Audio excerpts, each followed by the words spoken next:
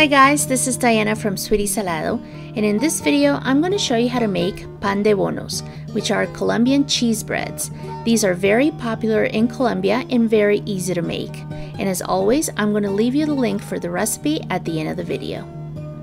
To make pandebonos, I always use a food processor, but you can also mix them by hand. And in the food processor, we're going to add some cassava flour, some pre-cooked cornmeal. This is the kind that we use to make the arepas, baking powder,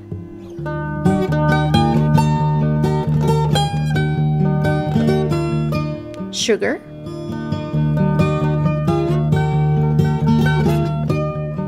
and salt. We're going to cover the food processor and pulse a few times to mix all of these ingredients.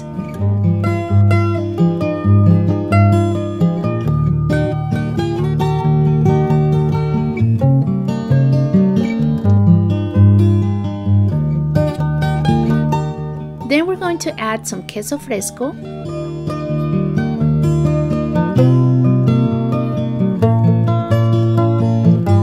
and feta cheese.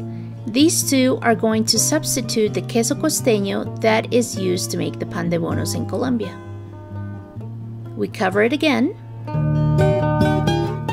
and then we mix the cheese with the dry ingredients.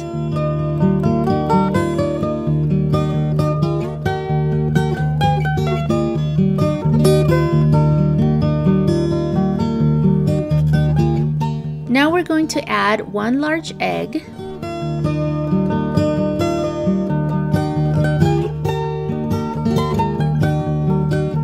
and some butter.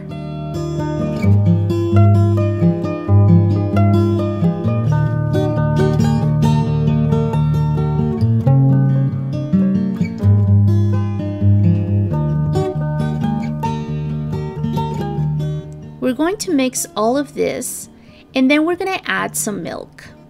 We're going to add it little by little until our dough is nice and smooth.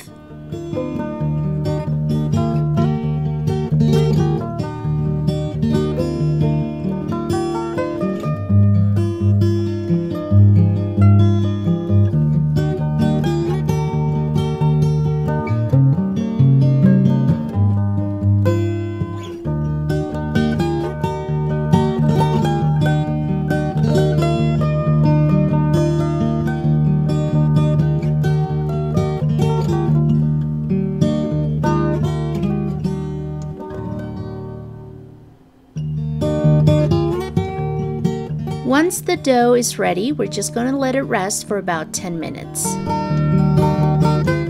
And now we're going to shape our pandebonos. To make the rings, we're going to make a small ball about the size of a golf ball, and then we're just going to roll it and make a string. And then we pinch the ends. And to make the round pandebonos, we're just going to make a ball the size of a golf ball, and that's all.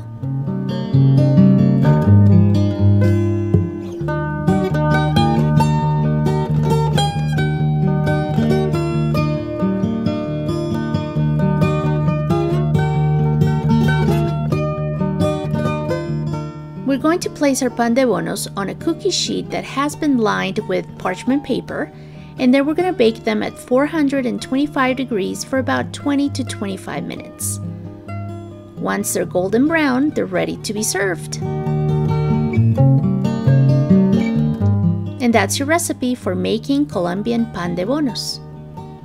Please don't forget to subscribe to this channel, and if you want to see the entire recipe, you can click where it says pandebonos recipe. If you want to watch more videos, you can click on the video that's playing right now, or visit sysalado.com. Thanks everybody for watching, and I hope to see you next time. Bye bye and buen provecho.